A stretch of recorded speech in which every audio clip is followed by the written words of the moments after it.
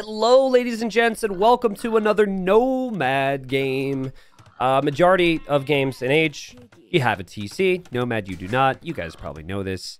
This particular game was submitted to me, and it's a 9-villager start, which is different than standard games. But it does speed up things a little bit. I actually think it makes the game a little bit easier to play as well, especially with Nomad, because as Red, for example, tries to wander over here to find or to build the TC, there's more villagers, and so basically more scouts are finding more resources. So Red's going to find the boar, Red's going to see the deer, Red's got the gold nearby, Red's got the sheep, everything looking pretty good. So you might be thinking to yourself, these are some different names. I don't see these names around a lot. These are actually really solid players. Ween Dinchester is a player who's around 2100 rank. Maybe scratch the 2200 elo mark. I think if you're 2K1, you are top 200 in the world. I think if you're 2K plus, you're top like 300, 350. So everyone's got a different category of pro. Some people say you've got to earn some money from the game. Other people say, you know, maybe the 2K3 mark. But I think being in the top couple hundred is pretty darn freaking good. And I've seen Ween Dinchester around for particularly this year doing really well. I think maybe a player from Germany, but I'm not sure. Ween is playing as the Koreans. Now, remember I said you get a lot of scouting intel with the 9-villager start, and it makes life a lot easier? Well, Koreans get more vision on their villagers, so look at how much scouting has happened here for Blue. Blue did actually lose the sheep over here. Big thing on Nomad is scouting around with sheep, and if you lose one, you know your opponent's probably there. So that should tell Blue that Frankie, our player who's playing as the Malians, is likely set up here. Frankie, I don't actually know too much about. Frankie is lower rank, though, so just above the 2K mark. So Frankie might be a bit more fresh to the 2K plus level. But I've heard some things about Frankie. My scouts tell me Frankie really likes monks. I really like some wacky play. And if you've seen the title and the thumbnail, you probably already know that things are going to be a little bit crazy here. So, dock location's a big thing here on Nomad as well. You've got the dock on the very right side here for Frankie. Malians are super smooth here. With all the discounts on your wood buildings, you just save so much wood to add the fishing ships. One of the smoothest starts for Nomad in the game. And TC spot was really well done. Frankie now bringing in yet another boar. Even some quick walling skills here, just to protect the villager a bit more. And we see Frankie also scouting with the sheep. So you want to find the opponent's TC with sheep, but then you also want to find the opponent's dock. No scouting down here yet for Frankie, but sometimes a house on a shoreline will make you think your opponent has docked there. So if Frankie were to assume that the opponent's dock is next to the house, for example, we might see a house come up here for Red at some point. It might feel natural, but, you know, if that happens, even if you assume, like, incorrectly, you're still kind of in the same area as the fish. So that's actually good scouting intel for Frankie to work off of. Also looks like a sheep was lost here. So, you know, big basics on Nomad. Scouting with the sheep, looking for dock positions, looking for TC spots. Now, Nomad is one of the best maps for unique unit play. And the reason for that is, with good TC spots, you are going to be your mining and your choppage, which is not the way to say it, the wood. But choppage is really fun. So, you know, we'll stick with that for this game. The mining and the choppage is safe, right? So let's say you want to go fast castle. You need wood. Obviously, you've got wood. You need gold. Gold is obviously a bit far away, but the stone's right there. And so you're basically protecting like two crucial resources that you wouldn't be able to protect if it was a normal map and your TC was spawned like here, where the relic is, right? So feudal age aggression is normally just going to run right into a town center, at least if the players really know what they're doing. And the players do know what they're doing here, clearly, by their level. Blue did... Oh. No, Red, don't find the sheep. Are you crazy? That's actually really wild. Oh, wait, no, Blue actually saw it. Okay. I think it was just waypoints, but yeah. So you actually saw the dock foundation there if you're Blue. And then lost the sheep, so that gives you an indicator of where the opponent's fish is. There also was a sheep loss here from Red, so Red knows what's up to. But yeah, the other thing which makes unique unit play a bit more viable is with fishing ships, you have more food income. And so you are in a really good position to have food to go Castle Age and then make whatever unit you want to make, right? And Koreans are known as one of the better unique unit civs on this map. Especially because like, if you lose your fishing ships, your war wagon only costs wood and only costs gold. So that's really nice. So I think Wien is going to be in a pretty good spot. And it seems like Fast Castle is the plan. Now for Red recognizing exactly where the fish is. Red's going with the double dock strat and is going to send the fires immediately over here. Blue most likely will spend most of that wood that's in bank for the, or on the blacksmith and market. So I wasn't sure, you know, my mood and my focus coming into this cast, to be honest with you guys, but I'm feeling very, very analytical. Not that I normally don't break things down for you guys, but I hope you guys have enjoyed the bonuses here. It's really tricky, and it's impossible to do this, but like, I strive to have a cast that will appeal to people who know what they're talking about, right? But then also people who don't, right? So it's like, how do I do that? It's hard to do that. It's almost impossible to do that. So I'm trying to find that middle ground here. I don't want someone who's been around for 6 years to have to hear the same bonuses explained over and over again, but try and give some depth of knowledge too on certain things. And right now, like, Blue's gonna know that it's fire galley pressure from the opponent. The second dock's an indicator of that. The feudal age time is an indicator of that. And Koreans are always a little bit awkward here because they can't make demos, which is really helpful in Fire Ship Wars. But this little area of here for Blue is quite nice. And Frankie's maybe been focused a little bit too much on land decisions. Because the first fire ship went way over here. I don't know why. Yeah, so that... I mean, that's not perfect play here from Frankie, but trust me, none of this is going to be perfect. It's just really high-level stuff. Gives Blue more time with those fishing ships. Gives Blue more time to recover on water. Blue has not gone to stone, which is surprising to me. You know your opponent's close. You have some outposts now to confirm that too. You're also kind of cramped here for your Blue. It feels like a really good situation to be aggressive. But it could just be Fast Castle into water. And if you're ever going to pick a strat for Nomad, dock in Dark Age, go double dock Fast Castle into the War Galley upgrade. Go kill their fish. It's just so strong. So that, I know I've seen Blue around a lot. Blue plays a lot of like Arabia, I think. Not sure the experience level on Nomad, but that could be part of it, right? It's like, you do this and it's not going to be bad for you.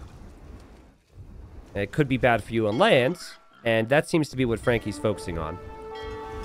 Here goes Frankie, a little desperate to kill some fishing ships, I'm sure, because the early Fire Galley numbers were there. War Galley upgrade is in queue for Blue, behind a Fire Galley, so that's a little awkward, but it should come. I think Frankie is expecting aggression. We have lots of walls here to kind of box Blue out. We're not seeing the aggression yet. We do see Blue now headed to stone, though, so stone mining should come in pretty fast and furious with the Koreans. Blue now going to send these fires this way. Fishing ships for Red. Some of them still spread over here. Actually, that's all of them. There's just 4. And we're going to hear a whole lot more dinging for the time being, because you always hear dings on water maps. If I click a dock, there's a ding. If I click a ship, there's a ding. The Capture Age team who makes this program, and we're going to update my version soon, by the way. We'll have some cool stats on this. If you ever have stats that you really want to see, maybe leave a comment about it. I can work with them on it, potentially. But they literally offer, they listen, people. They're like, T90, do you want it to be less dinging? Would you like less ding? For the time being, I'm fine with the dings. It's just, after 10 years, you can't help but notice there's lots of dings. You know, fishing ships for Blue still alive, but same for Red. Blue does have more of them, which I guess is a plus. And Blue is now dropping a TC. Now, like we said before, it's like you focus a lot on water. Now don't have a lot of space. And it was good on Blue to think I need a castle. But Red? actually walks forward here to drop this castle. Very risky, actually, not having a lot of vision. But from what I've heard, red is the underdog here. And I also been told that red goes for some wacky stuff and that red really likes monks. So red walks in.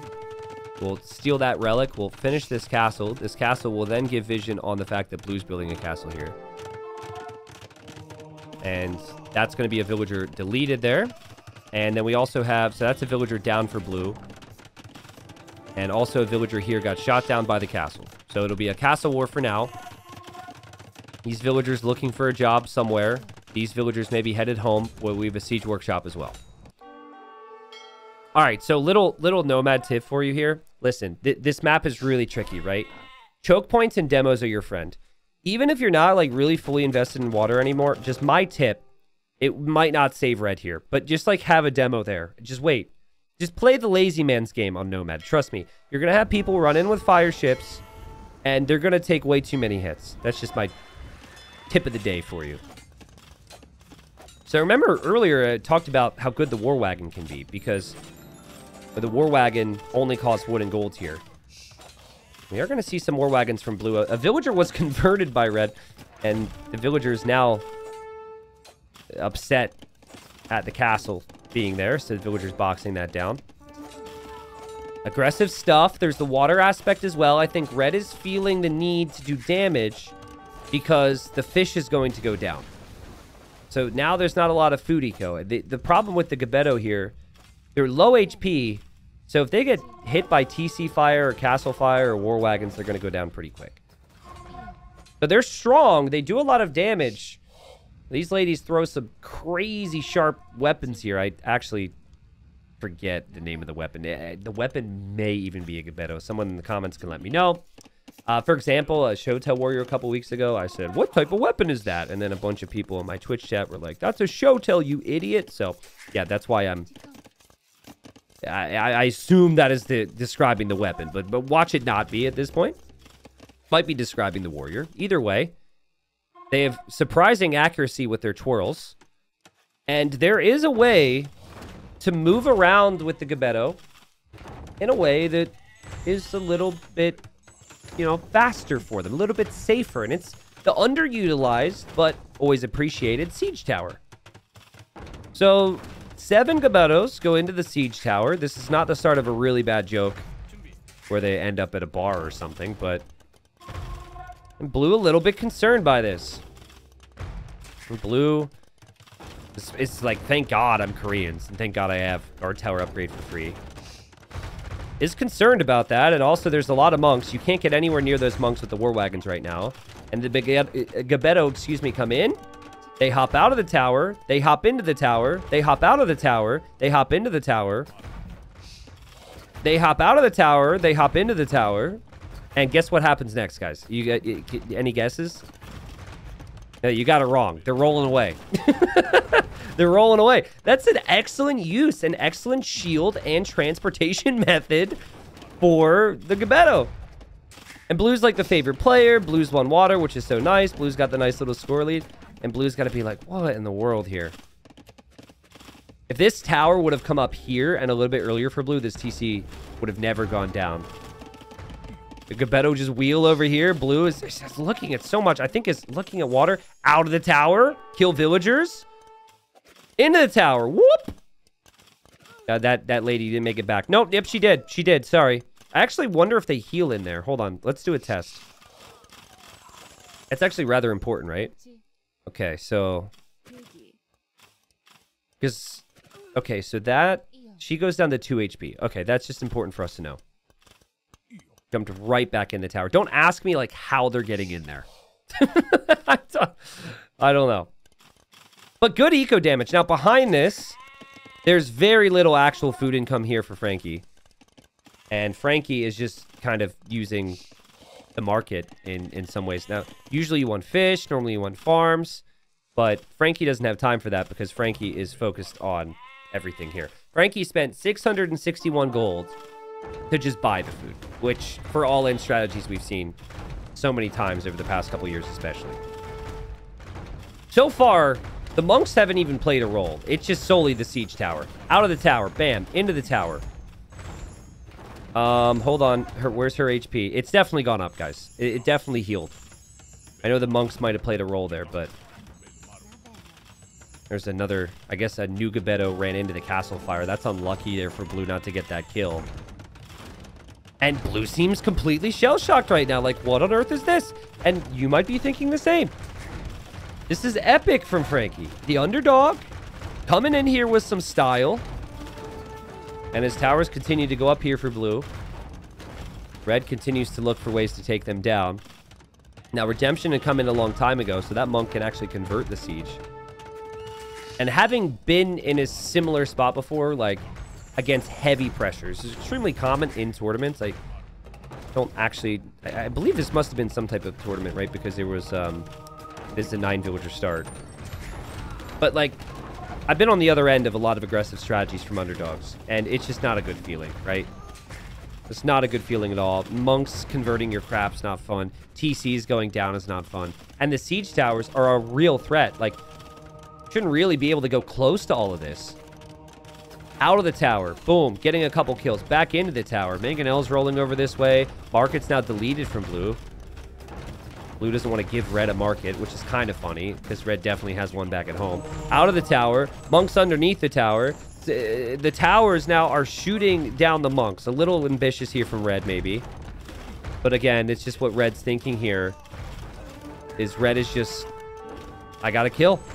I gotta be aggressive here. And Red has taken the score lead, at least. Has killed quite a lot recently.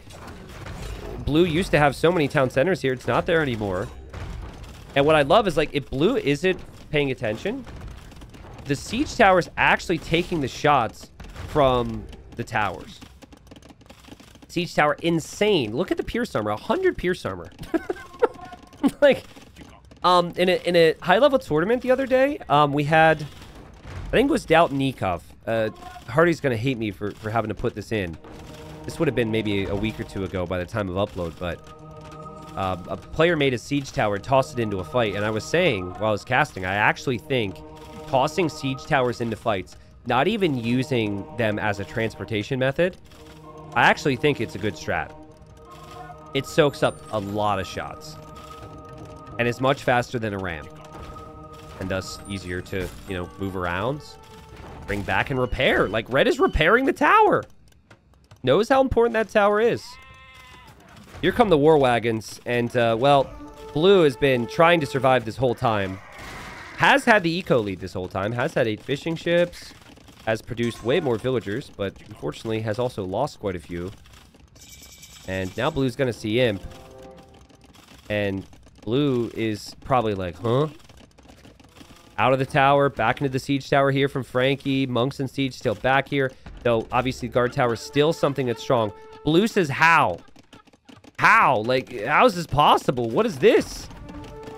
Now, you can use siege towers to send them over walls, but then you can't get back. So, yeah, Frankie says, I don't want to go over. I want to go through with this tower. Little choo-choo action. Now, this kind of hurts for Frankie. Frankie's castle's been getting shot by this castle this whole time with Bodkin Arrow. And Frankie wants to go up for Trebs. And Frankie doesn't have another castle, so Frankie's just got that Treb now. And that is something that I think Frankie did not think of. So this gives Blue a chance, especially if Blue can find an answer to this trebuchet. You can see Red just not giving it up. Red's so worried right now, and now it's Mom's sweaty spaghetti ready here. Not the lyrics, of course, but we don't want to get copyright strike here. Is it copyright struck? If you have been striked? I don't know. Siege Tower is the MVP still. Blue's not even looking at this. So that tower is still just taking all that arrow fire. And Red's going to lose his castle. And Red is down to 32 eco. And Frankie fans are like, no! Frankie, what are you doing? You don't have a lot of eco here. Frankie's eco is a disaster right now. But Blue is still cornered. And there's 10 Gabettos here. And there's still that Treb. That Treb, obviously, the most important thing. This Treb is really the only thing that has benefited, that Red has benefited from in the Imperial Age. Actually, that's not true. Sorry, the monks can get more range if the upgrades come in. That would be a big deal. Gebetto's out of the tower, here to protect the siege. Gebetto's do a lot of damage still. Back into the tower. War wagons are confused. Rams have now been clicked in. Blue clearly worried because of the how. How did you do this? The confusion. Because Blue's like, how'd you get food? I killed your fish. How did you get food? It makes no sense. Again, maybe a little best of 3 here. Maybe this is game number 1. I do not have the context there. I apologize, but really solid players. That's the eco right there that Red's working with. That and the market, which without the market, many games would be played entirely differently, but especially this one. Look at him. Look at the zoom in. And now the monks will have that 12 range we talked about. So, like, what can Blue do to get out of this situation? So, Blue needs to take care of the monks. Take care of the monks first and foremost. You then need to take care of the trap. Now, anything you're going to use to go in there with can get converted. And that really hurts. So, actually, ideally, you actually have some light cap here. Blue, there's another thing, too, that I think Blue could have done. It's too little too late. I think in earlier moments, when the pressure was less severe, transporting away would have been Blue's friend. Blue is just giving so much power to these walls. Breaking down the wall, running away, escaping. You actually have Yupseong now for Blue. That is to give towers more range.